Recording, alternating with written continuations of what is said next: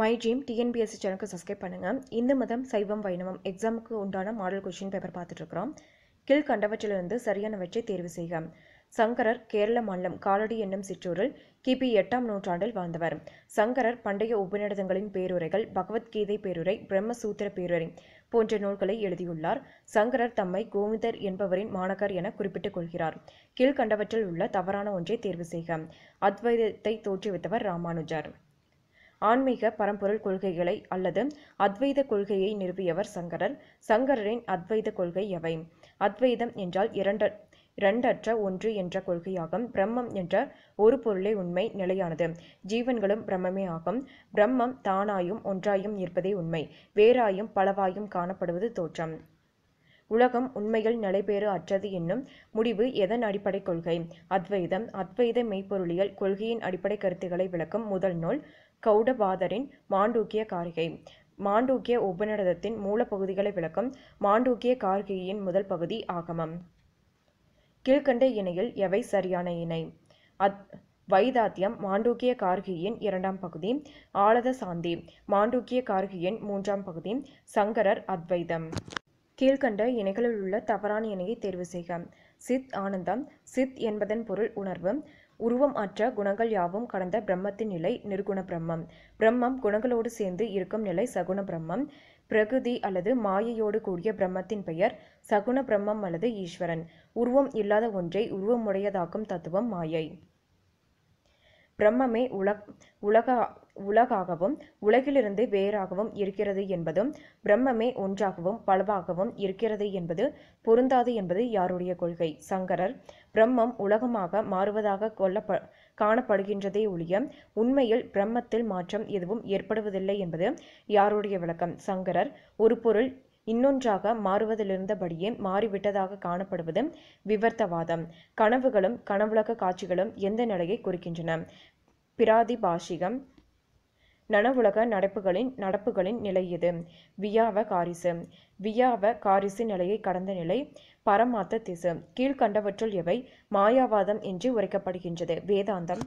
விசிஷ்டாத்வைதம். கீழ்கண்டவற்றிலிருந்து சரியானவற்றை தேர்வு செய்க.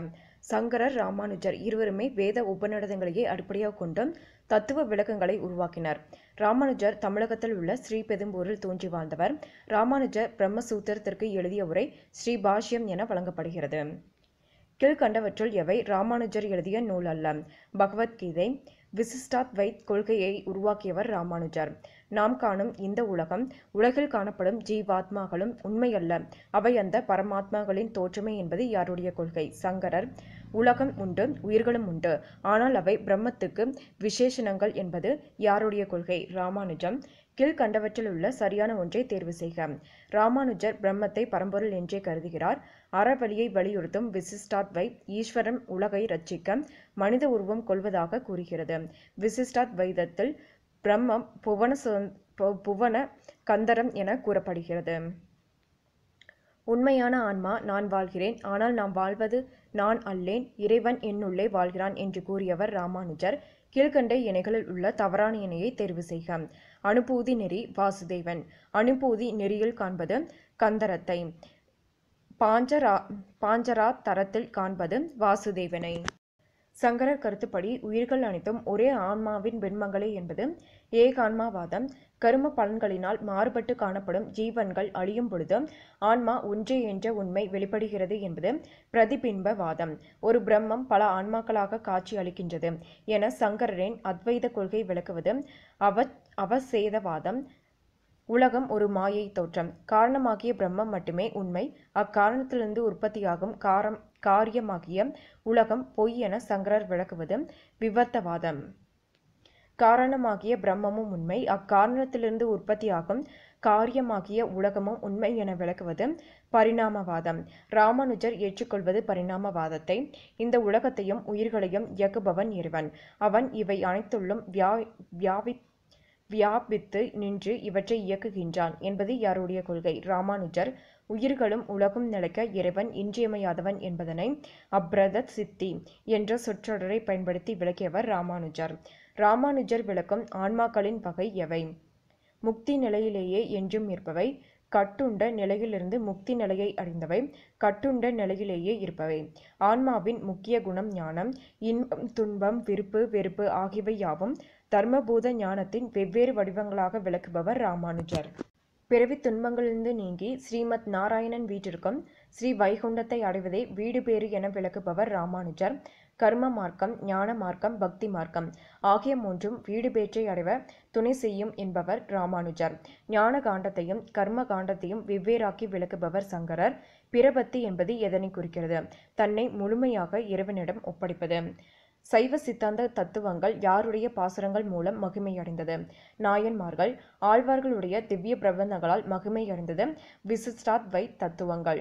ராமானுஜர் பேசும் பரம்பொருள் யார்? திருமால். துவைதம். துவைதம் பற்றிய கேள்விகள் எல்லாம் பார்க்கலாம். மாத்வர் விளக்கிய பிரம்மம் மெய்ப்பொருள் இயல் எவ்வாறு வழங்கப்பெறுகிறது? அத்வைதம். கீழ்கண்டவர்களுள் யார் தென்னிந்தியாவில் உடுப்பி என்னும் ஊருக்கு அருகே கிபி 1138 தோன்றியவர்? மாத்வர். கீதை, பிரம்மசூத்திரம் மற்றும் சோபநிடதம் ஆகிய மூன்றிற்கும் பாஷ்யங்கள் எழுதியவர் மாத்வர். மாத்வர் இயற்றிய நூல்களின் எண்ணிக்கை 37. ஆன்மாவும் இறைவனும் ஒன்றல்ல என்பதே யாருடைய கொள்கை? மாத்வர். துவைதம் என்பதன் பொருள் 2. ஆன்மா வேறு, இறைவன் வேறு. இவை ரெண்டினும் நிலை நீங்கி ஒன்றினும் நிலையை ஒருபோதும் அடைவதில்லை என்பது யாருடைய கொள்கை? மாத்வர்.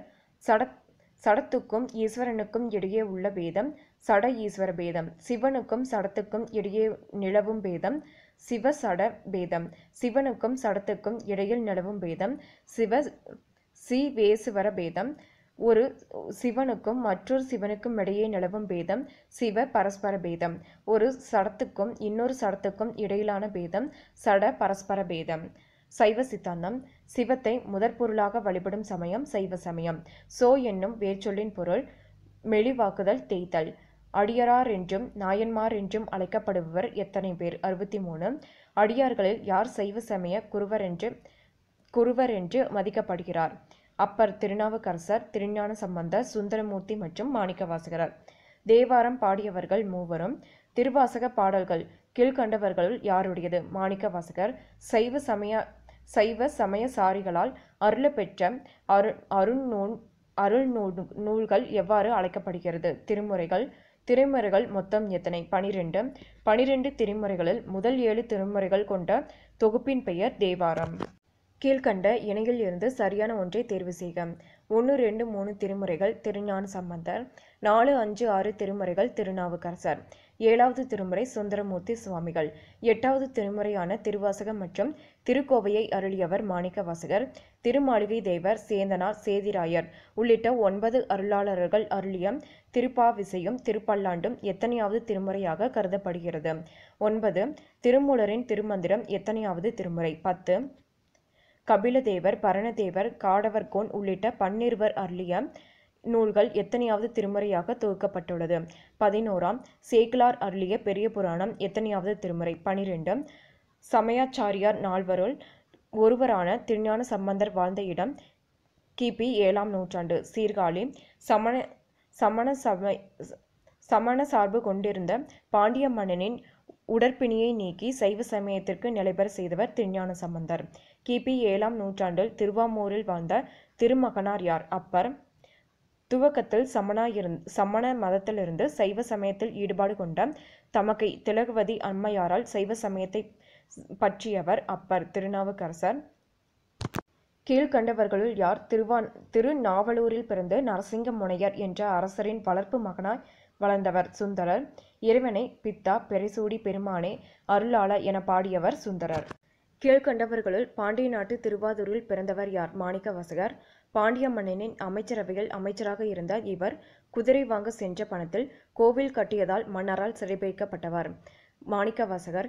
கீழ்கண்டவர்களுள் யாருக்காக சிவபிரான் நரியை பரியாக்கி காட்டி சிறை மீட்டதாக வரலாறு கூறுகிறது? மாணிக்கவாசகர். சைவ சிவாச்சாரியார் என அழைக்கப்பட்டவர் மெய்கண்ட தேவர், அருணந்தி சிவாச்சாரியார், மறைஞான சம்பந்தர் மற்றும் உமாபதி சிவாச்சாரியார். மெய்கண்ட தேவர் இறையருளால் இயற்றிய நூல் சிவஞான போதம். கீழ்கண்டவர்களுள் யார் கிபி 1234ஆம் ஆண்டில் திருவெண்ணை நல்லூரில் பிறந்த நன்மகனார்? மெய்கண்ட தேவர். சிவஞான போதம் எத்தனை சூத்திரங்களை கொண்டுள்ளது? 12. சைவ சித்தாந்த தமிழ் சாத்திரங்களில் 11 முதலாவதாக கருதப்படுவது சிவஞான போதம். அருணந்தி சிவாச்சாரியார் அருளியுள்ளது எவை? சிவஞான சித்தியார் 20. சிவஞான சித்தியாரில் உள்ள பகுதி எவை? பரபக்கம், சுபபக்கம். கீழ்கண்ட இணைகளில் உள்ள தவறான இணையை தேர்வு செய்க. மெய்கண்ட தேவர் 20. திருவதிகை மாணவா சங்கடந்தர் இயற்றிய நூல். உண்மை விளக்கம். சித்தாந்த அஷ்டகம் என்பது எத்தனை நூல்களை குறிக்கிறது? 8. சைவ சித்தாந்தத்தின் முதன்மையான பொருள் எவை? பதி இறைவன், பசு உயிர், பாசம் கட்டு. அன்பும் செவமும் இரண்டொன்பர் அறிவிலார், அன்பும் செவமும் ஒன்றாவதே என்று நினைப்பதே அறிவுடைமையாகும் என்றவர் திருமூலர். சைவ சித்தாந்திகள் உலகிலுள்ள பொருட்களை எவ்வாறு பகுத்து கூறுகின்றனர்? அறிவுடைய பொருள் சித்து, அறிவில்லாத பொருள் அசித்து. சைவ சித்தாந்தத்தில் பாசம் என்னும் சொல் எந்த பொருளை குறிக்கும்? ஆணவம், கண்மம், மாயை. ஆன்மாக்கள் தொடர்பு கொள்ளும் உடலுக்கும் அவற்றின் நன்மை தீமை முதலியவற்றுக்கும் காரணமாயிருப்பது கண்மம். பிறவிக்கு மூல காரணமாக இருப்பது கண்மம். செயல்முறையால் கண்மம் எத்தனை வகைப்படும்? 3. கீழ்கண்டவற்றுள் வினை கண்மத்தின் வகையல்ல. ஆணவம். வினை பயனாக குறிப்பிட்ட தேகத்தை பெற்ற ஆன்மா செயல்படும் பொழுது ஏற்படும் வினை தொகுப்பு ஆகாமியம். மறுபிறவிக்காக ஆகாமியம் பயன்படும் பொழுது அது எவ்வாறு அழைக்கப்படுகிறது? சஞ்சிதம்.